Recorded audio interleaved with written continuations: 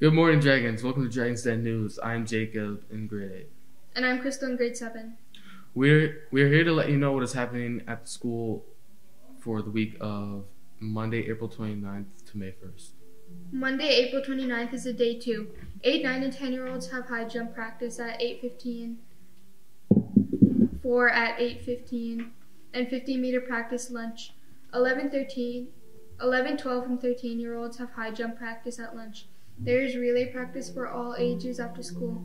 The grade 3 to 6 classes will be going to Lechman Theatre for Manitoba Theatre to Young People's production of Snow White. On Tuesday, January 30th, we kick it off with the day with our monthly awards ceremony. The grade 2 to 6 choir meets at lunch. It's a day 3. For night practices, there's a 1,000-meter for all ages at 8:15 a.m. and long jump for 8, 9, 10-year-olds. At lunch, there's 50-meter practice for 11, 12, 13-year-olds. And after school, there's shot put for all ages and long jump for 11, 12, and 13-year-olds. Wednesday, May 1st is a day 4. At 8:15, there is a 1,000-meter practice for all ages and high jump practice for high jump for 8, 9, 10-year-olds. At lunch, there is 50-meter and 1,000 and 100-meter practice for 8, 9, and 10-year-olds. There is also high jump for 11, 12, and 13-year-olds. After school is relay practice for all ages.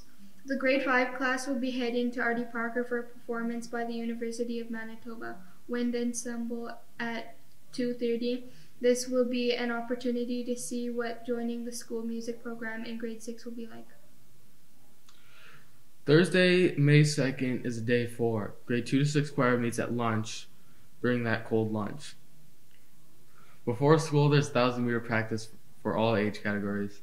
At lunch, there's 50-meter practice for 11, 12, 13-year-olds. After school, we have 200-meter and 300-meter practice for 11, 12, and 13-year-olds. It's day 2. The 2 to 6 where we're playing at lunch and tech club after school from 3:30 to 4:45. Please note this will be the last Thursday that tech club will be happening on. Friday is May 3rd.